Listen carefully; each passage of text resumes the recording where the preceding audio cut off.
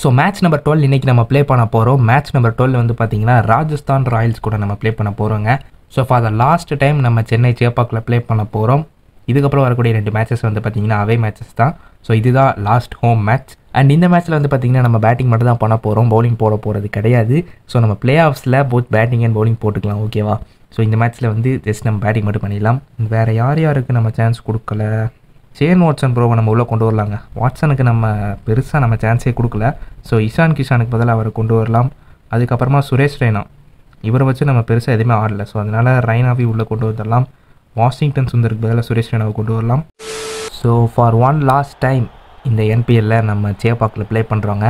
Heads கேட்டிருக்கோம். இந்த முறை நம்ம டாஸ் ஜெயிச்சு சேசிங் எடுக்கலாம். சேசிங்கை கொஞ்சம் வித்தியாசமாக இன்ட்ரெஸ்டிங்காக கொண்டு போகலாம். ஸோ டாஸ் ஜெயிச்சு நம்ம பவுலிங் எடுக்கலாங்க. இந்த மேட்ச்சில் சேலஞ்ச் எதுவும் வேண்டாம். சேலஞ்சுன்னு எடுத்துக்கிட்டிங்கன்னா மேட்ச் இன்ட்ரெஸ்டிங்காக கொண்டு போய் வின் பண்ணலாங்க. ஸோ அதே ஒரு சேலஞ்சாக வச்சுக்கலாம். இது நம்ம எந்த ஒரு மேட்ச்சுமே வந்து பார்த்திங்கன்னா அந்த நெயில் பைட்டிங் ஃபினிஷ் மாதிரி அமையலை. ஸோ அதனால் இந்த மேட்ச் நம்ம அந்த மாதிரி கொண்டு போகலாம். கடைசி பால் வரையும் கொண்டு போய் வின் பண்ணலாம். அப்படி வின் பண்ணால் நல்லா இருக்கும்னு நினைக்கிறேன். ஸோ அதனால் அந்த மாதிரி ஒரு மேட்சாக இந்த மேட்ச் இருக்க போகுது. ஸோ லாஸ்ட் பால் ஃபினிஷுங்கிறது தான் இந்த மேட்சோட சேலஞ்சு. டானோஸ் வண்டி வந்துடுச்சு. Let's auto play. So auto play பண்ணிட்டு வந்து சந்திக்கிறேன். 3 hours later. ஏன்டா இப்படி பண்ணுறீங்க? ஒரு மேட்ச் இன்ட்ரெஸ்டிங்காக கொண்டு போகலான்னு பார்த்தா இவங்க விட மாட்டானுங்க. 110க்கே அலவுட் ஆகிட்டாங்க. 111 தான் டார்கெட்டு. ஷேன் வாட்சன் அண்ட் ஃபேப் டியூப்ளஸை வச்சு ஓப்பன் பண்ணுறோங்க. 111 தான் டார்கெட்டு. இதை எப்படி நம்ம கடைசி வரையும் கொண்டு போய் த்ரில்லிங் ஃபினிஷாக கொடுக்க போகிறதுன்னு தெரில. பட் ட்ரை பண்ணி பார்ப்போம். So first ball of the match, Shane Watson on strike. மொதல் பாலே சிங்கிள் போட்டிருக்கோம். இந்த மேட்ச் நம்ம லாஃப்டே அமுத்தாம ஆடிடலாங்க, ஓகேவா? அதையும் ஒரு சேலஞ்சாக வச்சுக்கலாம். லாஃப்டே அமுத்தாமல் இந்த மேட்ச்சில் நம்ம ஆட போகிறோங்க. இந்த சேலஞ்சு எனக்கு முன்னாடியே தோணலை. ஸோ இதே ஒரு சேலஞ்சாக வச்சிடலாம். ப்ரோ என்ன ப்ரோ, நீங்கள் இன்றைக்கி நான் ஒரு குயிக் மேட்ச் ப்ளே பண்ணேங்க. அதில் இந்த மாதிரி தான் அவுட் ஆனேன். அதை ரெக்கார்ட் பண்ண மறந்துட்டேனேன்னு யோசித்தேன். பார்த்தா இந்த மேட்ச்சில் அவுட்டு. என்ன ப்ரோ இப்படியெல்லாம் அவுட்டு? ஐயோ, டக் அவுட் ஆகிருக்கோங்க. சுரேஷ் ரெய்னா இறக்கி இருக்கோம். இவர் வச்சு நம்ம ஒரே ஒரு 50 மட்டும் தான் போட்டோம். அதுக்கப்புறம் பெருசாக ஆடவே இல்லை. இந்த என்பிஎல் சீரீஸ் முடிய போகுதுங்க. ஸோ அதனால் அடுத்த என்ன சீரீஸ் போடலான்னு யோசிச்சுட்ருக்கேன். உங்களுக்கு ஏதாச்சும் சீரீஸ் தோணிச்சுன்னா மறக்காமல் கமெண்ட் பாக்ஸில் கமெண்ட் பண்ணுங்கள். ஃப்ரீட்டுங்க. ஸோ சுரேஷ் ரெய்னாக்கு லாஃப்ட் ஷாட்டுக்கு போகக்கூடிய லைசன்ஸ் கிடச்சிருக்குது ப்ரோ. சாரி, ஐயோயோ மறந்தே போச்சு. சேலஞ்சை தோத்துட்டோமே, சாரிங்க. பேச்சு வாக்கில் அதை மறந்துட்டேங்க. நோ லாஃப்ட் சேலஞ்ச் இருக்குங்கிறத மறந்தே தொலைஞ்சிட்டேன். சரி, ஃப்ரீ ஹிட் தானே, விடுங்க. ஸோ அடுத்து என்ன சீரீஸ் போடலான்னு அதை பற்றி பேசலான்னு சொல்லி யோசிச்சுட்டு இருந்தாங்க. தெரியாமல் கொள்ளாமல் லாப்ட் அமுத்திட்டேன், சாரி. இன்னொரு நோ பால். டே எதுக்குடா நீங்கள் நோ பால் போடுறீங்க? டே விளங்கா, என்னத்துக்குடா நோ பால் போடுறீங்க?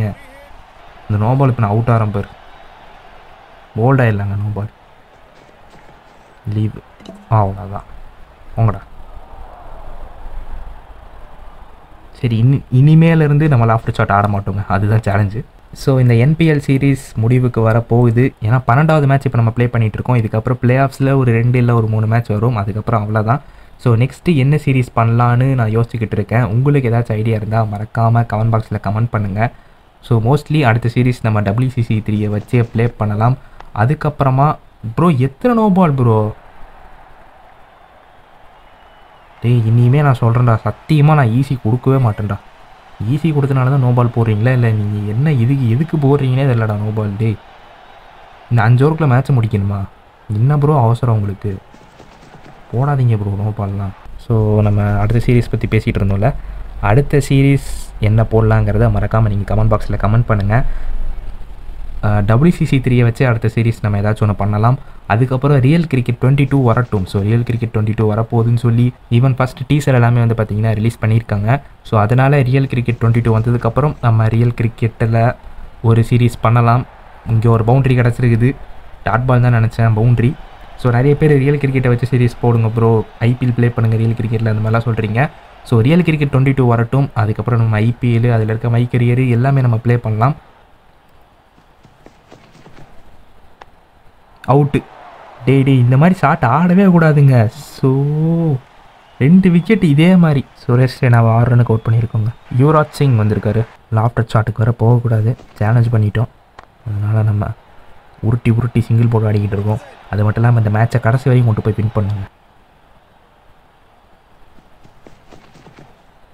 ஐயோ எனக்கு இந்த ஷாட்டு தாங்க வருது. சே டே எத்தனை விக்கெட்டு. ஐயோ இன்றைக்கி காலையில் குயிக் மேட்ச்சு, இந்த ஹாட் ஈவெண்ட்ஸு அதெல்லாம் ப்ளே பண்ணேன்னா அதிகமாக இந்த மாதிரி ஷாட் தாங்க ஆடினேன். அதிலலாம் விக்கெட்டு போகலை, நல்லா இருந்துச்சு இந்த மாதிரி ஷாட் ஆடுறதுக்கு. அதனால தான் இதே ஷாட்டு தான் வந்து தொலையுது. ஐயோ sorry bro, Yuvraj bro. Glenn Maxwell வந்திருக்காருங்க. Power பிளேயில் நமக்கு 26 ரன் தாங்க, 3 விக்கெட் ஆச்சு. எனக்கு வேறு அந்த மாதிரி ஷாட் இங்கே பாருங்க, இந்த மாதிரி தாங்க ஆட வருது. இந்த மாதிரி ஆனாலே அவுட் ஆகிடுறோம். ஸ்டொக் வைக்கணும்னா அந்த மாதிரி பின்னாடி ஸ்வைப் பண்ணி தான் ஸ்டொக் வைக்கணும். பட் அந்த மாதிரி எனக்கு வரவே மாட்டேங்குதுங்க. மோஸ்ட்லி இந்த பாருங்க, இந்த மாதிரி ஸ்டொக் வச்சா நல்லாயிருக்கும், அவ்வளோக்கா அவுட் ஆகிறதுக்கு சான்ஸ் கிடையாது. பட் முன்னாடி ஸ்வைப் பண்ணியே நான் ஸ்டொக் வச்சு ஆடி பழகிட்டேன். ஒரு ஓவர் மெயின்டைன் கொடுத்துடலாமா? ஆமாம், ஒரு ஓவர் மெயின்டைன் பண்ணிடலாம். மயக் மார்க்கண்டே போன தடவை ராஜஸ்தான் ராயல்ஸ் கூட ப்ளே பண்ணும்போது அவர் செமையாக போட்டாருன்னு நினைக்கிறேன். 3 விக்கெட் நம்ம எடுத்தாருன்னு நினைக்கிறேன். அதனால் நம்ம ஒரு மெயின்டைன் போட்டுருவோம் இந்த ஓவர். அப்போ தான் ரெக்வயர்ட் ரன் ரேட் ஏறும், மேட்சும் கொஞ்சம் இன்ட்ரெஸ்டிங்காக போகும். So last ball of the over. அப்பாடா நோ பால் போடலாங்க. ஸோ ஓவரை மெயின்டைன் பண்ணியிருக்கோம். 8 ஓவர் முடிவில் 32க்கு 3. ஒரு பேட்ஸ்மேனாக இருந்துட்டு மெயின்டைன் ஓவர் ஆனதுக்கு சந்தோஷப்பட்ட முதல் ஆள் நான் தாங்க. இன்னொரு ஓவர் மெயின்டைன் பண்ணிடலாமா? நல்லா இருக்குங்க இந்த மாதிரி ஸ்டொக்கு வைக்கிறது. அதுவும் இந்த பர்ஃபெக்டில் ஸ்டொக்கு வைக்கும்போது வேற மாதிரி இருக்குங்க, தனி சுகம். அங்கே பாருங்கள், செமையாக இருக்குங்க. ஸ்டொக்கு வைக்கிறது இல்லைடா சுகம் அப்படின்னு சொல்லி கேட்குறீங்க, தெரியுது. பட்டு என்ன பண்ணுறது, நோ லாஃப்ட் சேலஞ்ச் வேறு எடுத்துருக்கோம். அது மட்டும் இல்லாமல் கடைசி பால் வரையும் போய் இந்த மேட்சை வின் பண்ணணும். பில்டிங் பிளாக்ஸ் பார்க்குறீங்க, இது வரைக்கும் ஒரு ஓவர் கூட 10 ரன் வரல, எல்லாமே சிங்கிள் டிஜிட் தான். 9 ரன் தான் ஹையஸ்ட்டு. ஒரு பால் கூட இவனுங்கிட்ட வரல, தண்ணி வாங்கி குடிக்கிறானுங்க. 36 ரன் தாங்க வந்திருக்குது 9.4 ஓவருக்கு. 10 ஓவர் முடிய போகுதுங்க.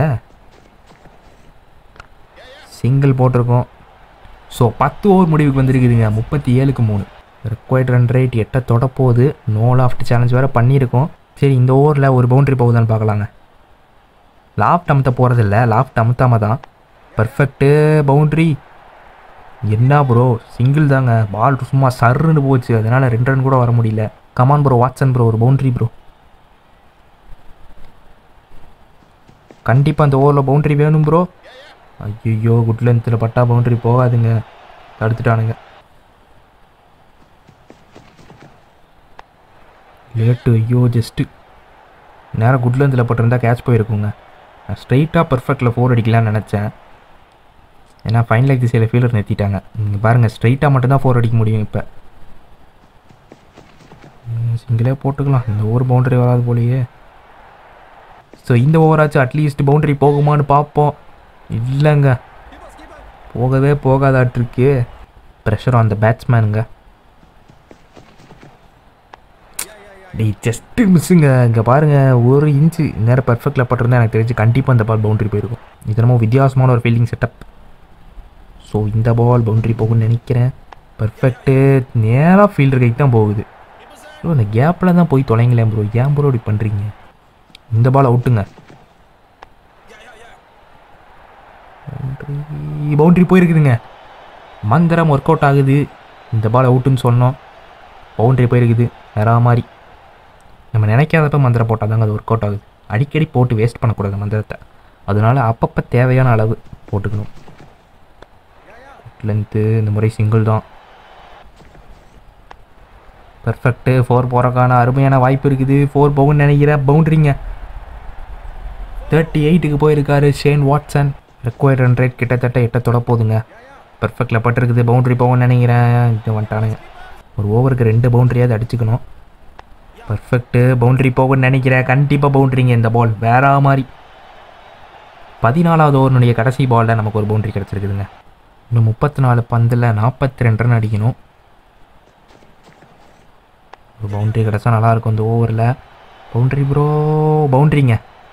டைவை போட்டார், இருந்தாலும் அவரால் பிடிக்க முடியல. ஃபஸ்ட்டு பவுண்ட்ரி நினைக்கிறேன் மேக்ஸ்வெலுக்கு, சரியாக தெரில. பட் ஒரு boundary for Maxwell. Shane Watson on 46ங்க.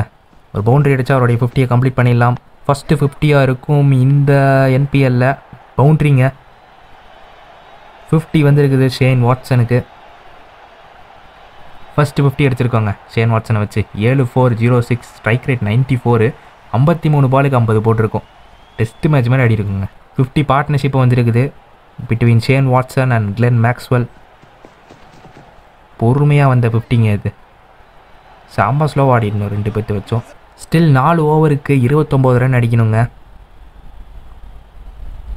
பரவாயில்ல, மேட்ச் ஓரளவுக்கு கண்ட்ரோல்டாக தான் போயிட்டுருக்குது. நம்ம கையில் தான் இருக்குதுன்னு நினைக்கிறேன். நம்ம எதுவும் தப்பு பண்ணாமல் இருந்தால் ஈஸியாக அந்த மேட்ச்சை வின் பண்ணிடலாம். இந்த ஓவரும் நம்ம எல்லா பால் டாட் பால் ஆக்கி அடுத்த ஓவர் அடிச்சிக்கலாம். ஓகேவா? அப்போ தான் கொஞ்சம் இன்ட்ரெஸ்டிங்காக இருக்கும். நல்ல ஒரு நெயில் பைட்டிங் மேட்ச் மாதிரி இருக்கும். நகம் கடிக்கும் மேட்ச். தமிழில் நெயில் பைட்டிங் மேட்ச். ஐயோ, ரன் அடிக்க வேணான்னு தெரியாமல் sickle போட்டேனே. Last ball of the 17வது over. ஒரு dot ball of the டொக்கு to எந்தி ஓவர். 17 ஓவர் முடிவில் 84க்கு 3. இன்னும் நம்ம 27 run அடிக்கணுங்க.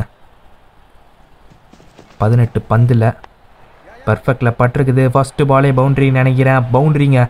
Boundary to start the over from Glenn Maxwell. வேற மாதிரி லைட்டாக என்னமோ எனக்கு ஒரு வேலை கஷ்டமாயிருக்கும் அப்படின்னு தோணிச்சு.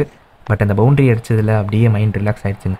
ஓகே, வின் பண்ணிக்கலாம், எந்த ஒரு பிரச்சனையும் இல்லை. இனி போதும், இந்த ஓவர் ஃபுல்லாக ஸ்டொக் வச்சுட்டு நம்ம அடுத்த ஓவர் அடிச்சிக்கலாம். அடுத்த ஓவர்னு கொண்டு போகிறோம். கடைசியாக போய் என்ன போகுதுன்னு தெரில. Still 22 நீடடுங்க from 14 balls.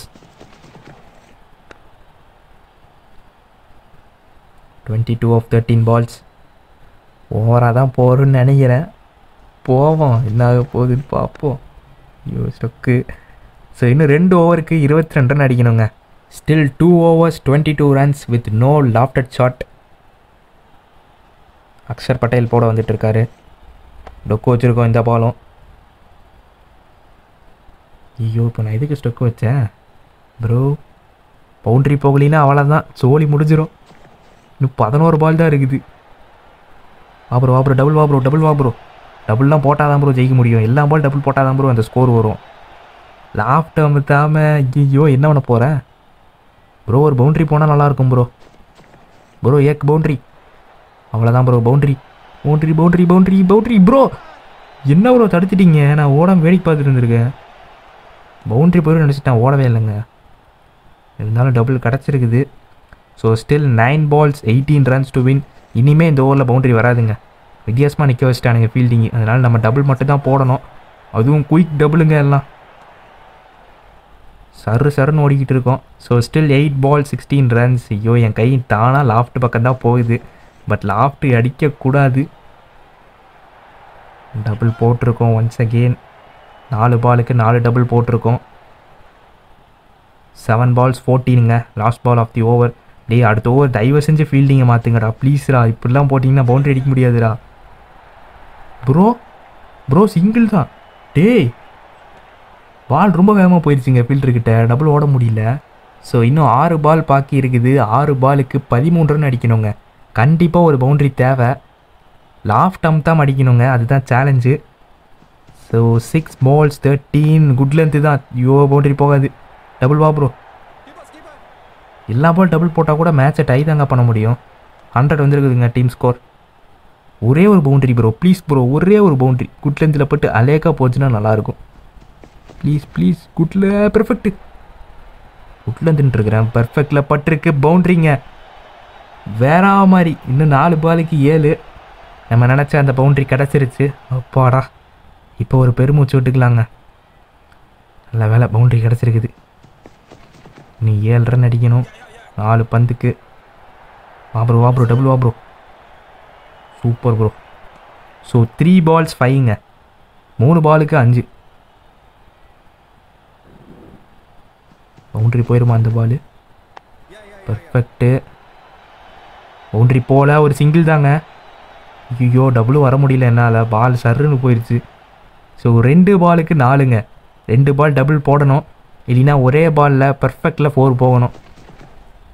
பர்ஃபெக்ட்டு. 4 போகுமா? 4 போகலங்க. டபுள் போட்டிருக்கோம். வேகமாக ஓடு ப்ரோ. அவ்வளோதான் ப்ரோ. So 1 ball 2 runsங்க. 1 பாலுக்கு 2 ரன்னு. ஃபைனலி நம்ம நினச்ச மாதிரி லாஃப்ட் அமுத்தாமல் கடைசி பால் வரையும் வந்துட்டோம். ஸோ இந்த ஒரு பாலில் டபுள் போடணும். நம்ம பொறுமையாக அடிக்கலாம். Perfect bro. டபுள் வந்துரு ப்ரோ. அப்பாடா, ஃபைனலி நம்மளுடைய சேலஞ்சை பீட் பண்ணிட்டோங்க. ஒன்ஸ் அகெயின் நம்ம வின் பண்ணியிருக்கோம். So Shane Watson bro man of the match award 58 runs +2 wickets.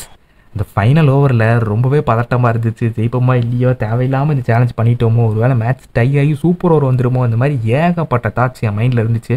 But கடைசியாக ஒரு வழியாக நம்ம வின் பண்ணியிருக்கோம். நம்மளுடைய சேலஞ்ச் என்னென்னா லாஃப்ட் அமுத்தாமல் இந்த மேட்சை வின் பண்ணணும், அதுவும் கடைசி பால் வரையும் கொண்டு போய் வின் பண்ணணும். ஸோ ஃபைனலி அதை நம்ம பண்ணி முடிச்சுட்டோம். வேற மாதிரி 7 விக்கெட் வித்தியாசத்தில் வின் பண்ணியிருக்கோங்க. ஸோ பாயிண்ட்ஸ் டேபிளில் வழக்கம் போல் நம்ம தான் ஃபஸ்ட்டு. நெட் ரன் ரேட்டை பாருங்கள் 3.8. மோஸ்ட் சிக்ஸர்ஸ் இஷான் கிஷான் தான். பர்பிள் கேப் ஸ்டில் ஜடேஜா தான். ஆரஞ்சு கேப்பும் ஸ்டில் கிளென் மேக்ஸ்வெல் தான். 3மே நம்ம டீம் தான் வேற மாதிரி. ஸோ அடுத்த எபிசோடில் உங்களை சந்திக்கிறேன். அது வரையும் கீப் வெயிட்டிங்.